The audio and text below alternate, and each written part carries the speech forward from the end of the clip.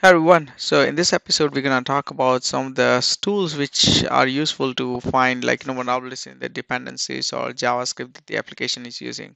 So as a pen tester, one of the item you must check as part of the Wasp top 10 checklist or ASVS or any checklist pretty much that you follow the application that you're testing does not have any dependencies or libraries which are vulnerable. And if those are, maybe you can go a step further and then you can actually try those CVSS or CVEs to exploit that application as well.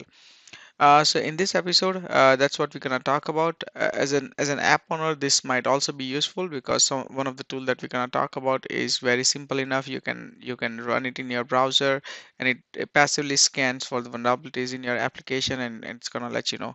So hopefully you like it. Please hit the like button if you do, and subscribe to my channel for the weekly episodes. Let's get into it. So JavaScript is very common among all the applications, especially if you're using like a Node.js and jQuery. I'm sure like you must have seen that it's quite common in all the applications which are being developed nowadays. So there are two tools we're gonna discuss today. One is the Wasp Dependency Check, which of course we all know, developed by the Wasp, and it's an open source tool. The another one is the retire.js, which is again an open source tool, which is available in various ways. So we're gonna check that out in just about a minute.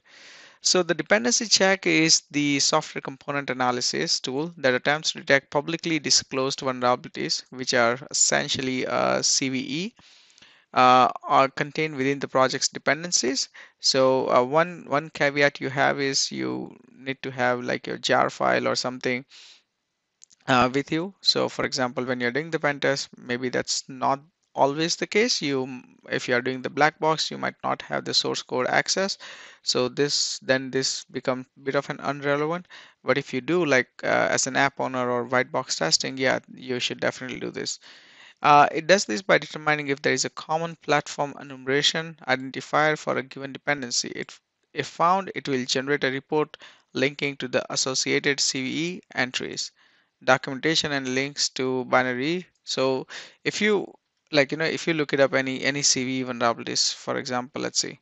So this is one of the CVE from 2020. Of course, we don't need to get into the detail of what this CVE is about, but usually what this tool does is it's going to find the CPE and based on the version information, it finds whether there is any CVE attached to it, and if it does, then it will include in the report. Of course, it will also provide you with all the links so you can easily find out what is the vulnerability and how do you fix it. You can obviously also plug it in with your Jenkins, Maven, and they have like pretty good directions on how to use it.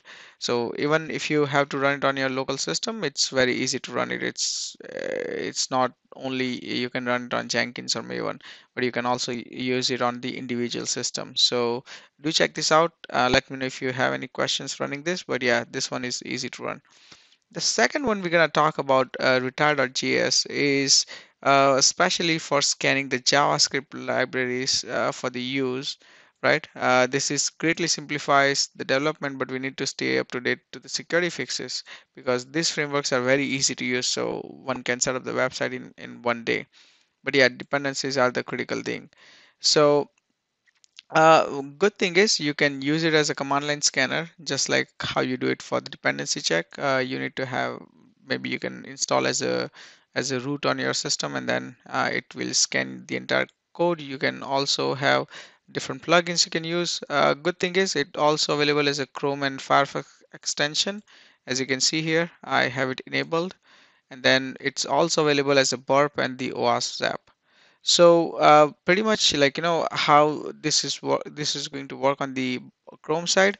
So if you let's say visit any website which is vulnerable or has any JavaScript which is vulnerable, you will see this little icon here, and if you click on it, it will give you the definition. So this is the jQuery. It found that 3.1. Mostly they find this from either the file name or the content of the file, or they in the content itself it will mention what's the version of the JS. So that way it will find it, and then it will tell you what is the CVE and what is the severity. So you can appropriately check it and also report in your also report it, so like the app owner can take the appropriate action. So that's the one way to find it. And suppose you're using Zap, you can also install it for in this example I'm using Burp. So what you can do is, if you have I think if you have the Burp Pro, you can just go to the extender and go to the BAPB store, and then download the extension here. Now you can see the rating is pretty good. So this does give a good result while you're using the burp, and it was recently updated.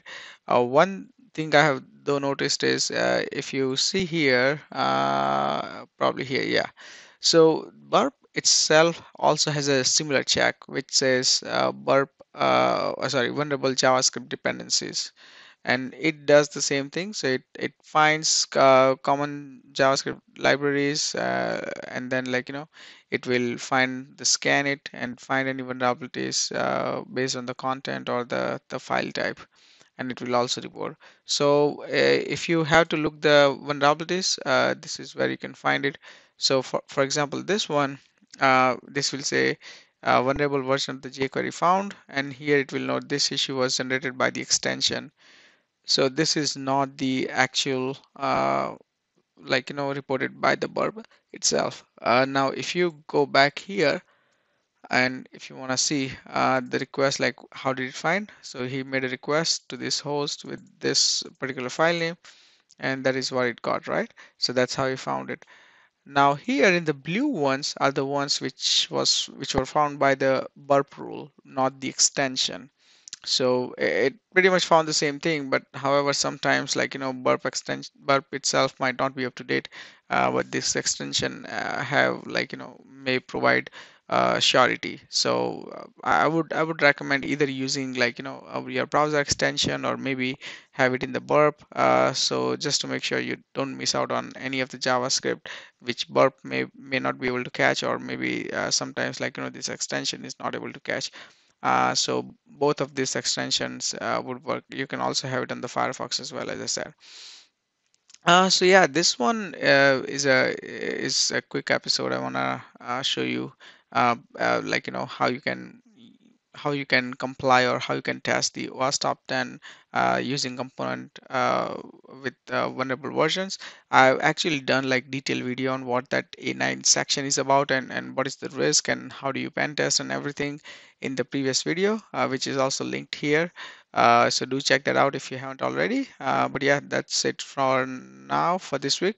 If you have any other questions, please reach out to me, and hopefully I can be able to answer. And then if you have any suggestions, please drop me in the comment as well. And again, please hit the subscribe button and the like button if you haven't already. Thank you guys. I'll see you all next week. Bye.